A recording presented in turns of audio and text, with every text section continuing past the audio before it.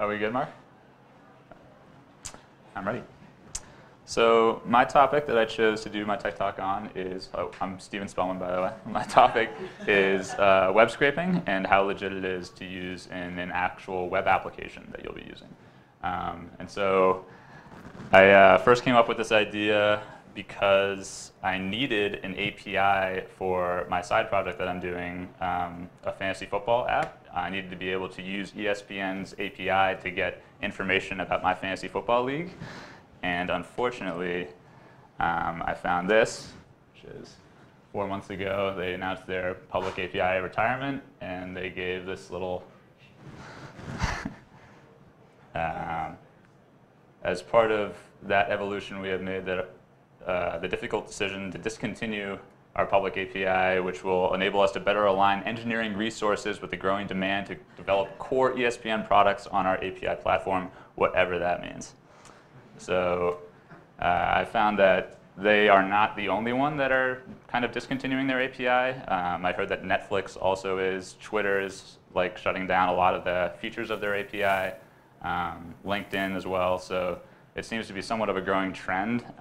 Not universal, and I don't know too much about it, but I've just seen a lot of articles about people shutting down their APIs. So when that happens, we're kind of going to need some other alternative means of getting information from sites, obviously.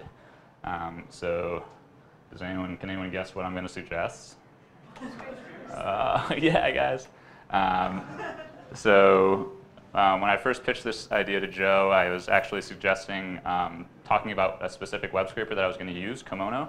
And he said, Steve, you're way too cool and smart to just talk about like one specific web scraper. You can actually build your own and talk about web scraping in general. So that's kind of what I did. It is very, very easy. If you think about it, what do you need to do? You need to, one, get some HTML from somewhere, and two, target some features or some parts of that HTML. And so like, what does that sound like, targeting things in HTML? Anybody? Yeah, dude. So Cheerio is pretty much it's a module for Node that works like jQuery on the back end. Super Agent is something we've all seen before. This is what I'll use to request HTML from sites pretty easily.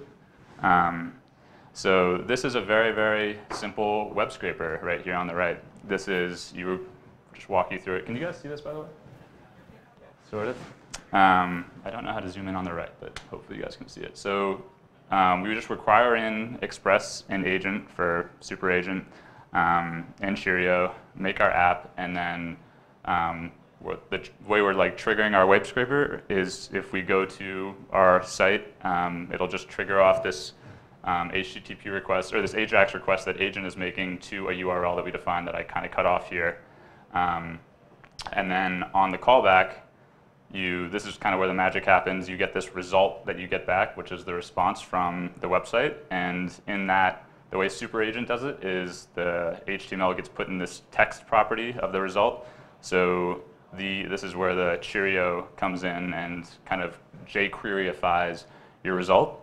And then right here, you just res.json. I'm just sending it back to my site. This is the team name. So this URL that I gave is a ESPN team homepage. So you can there's just one element in the entire HTML that has a class of team name. So it should just send back the team name. And so I will show this kind of in action real quick. So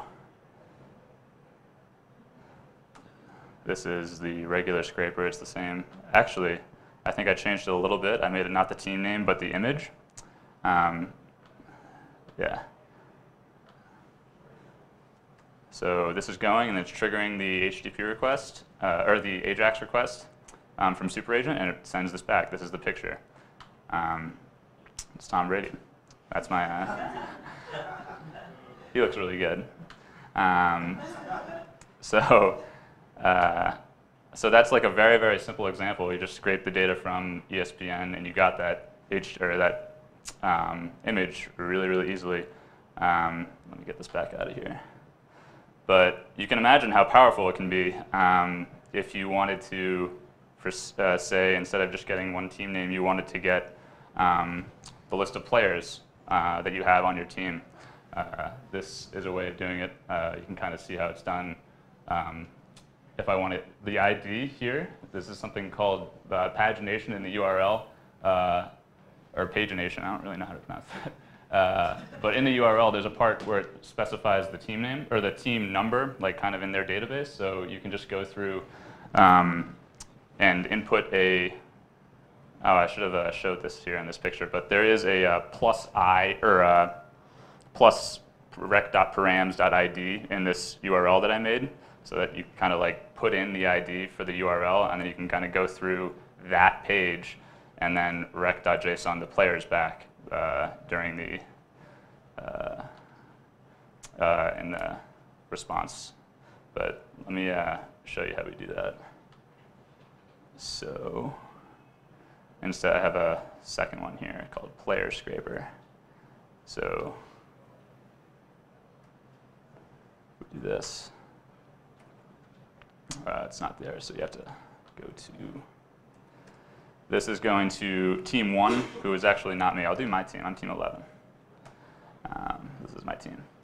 I'm 2-0. So so this is all my players on my team, and you can do it for 1 through 12. There's 12 teams in the league. So you can kind of just imagine, what if you just wanted to save all that information in your database? And you can kind of get this information. You could set this trigger not on a GET request, but on maybe a set timeout that you do it every night. So you go and update your database of what each team's players are on your database every night, like really easily. So this is this I thought was really, really powerful, and definitely something I'm going to be using in my Stackathon project, which is going to be about fantasy football, just an FYI. So, oh, this is my virtual machine. So let's talk about, oh, we're not in it anymore. So some benefits of web scraping and potential problems. This is not how I did the fragments, okay. So the benefits is that of web scraping, obviously, is that benefits relative to an API is that sometimes you don't have an API, so it's always an option to web scrape. I find that a lot of what I read, people are saying that it's easier to just kind of target the information. You see what information you want on the website, and you just go into the HTML soup and get that information via tags, via class names, whatever. It's not so rigid as APIs. So it's kind of easy to test when you're building your web scraper. You can see, is the information I got exactly like I want it to be, the stuff that I'm seeing on the web page, as opposed to going and getting API requests to a back-end server that you don't, it's kind of harder to visualize what's coming back and verify it. Companies kind of care about their front end more than their API department, so they're less likely to have like outages on the HTML side. And then sometimes it's annoying to dig through API documentation that stinks. So and then, I mean, you saw that I just set up this web scraper very, very easily. So, and then there's no rate limiting.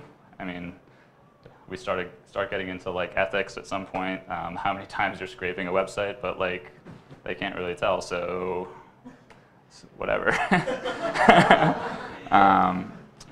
And then, like I said earlier, the APIs are just very rigidly structured, so you kind of have to follow how they want you to get the information, as opposed to being able to do it however you want.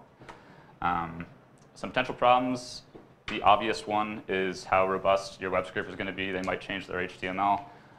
This is like the obvious big problem, and actual web scraping companies, it kind of separates which ones are better based on which ones have better algorithms to determine when or to be able to adjust when HTML changes. Sometimes they can just do it on the fly and not have to change their code.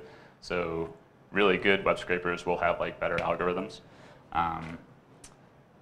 There's some things that are really tricky about web scraping, like authenticating your web scraper so that you can get information for sites that need to be authenticated against. And so that's something that I actually tried to do, but I couldn't. So that's kind of very tricky. And then there's the whole morality of web scrapers and if it's cool or not to do. I think that really goes along with web scraping versus web harvesting. And harvesting, I feel like, is a lot more unethical than scraping. I mean, harvesting, I think the companies feel cheated. Like, people aren't actually visiting their site, they're just getting their information harvested. It's called harvesting, and they're called web crawlers, so it's kind of, you can kind of imagine that, like, the people that came up with those terms were like angry people. And so this, I can show people later. This is my attempt to authenticate. It's very, very tricky. But that is, we can talk about that. You can talk to me about it if you want. I'm very, very interested in authentication with web scrapers, and I think I might try to do my capstone on it. I don't know if Mashup did that or not. I think they did not, so I'd like to do that. But anyway, I'll send out all the information that I had, and if anyone has any information that they find about web scrapers, let me know, because my interest is piqued. But that's it. Is there any questions? Thank you all for sitting through it.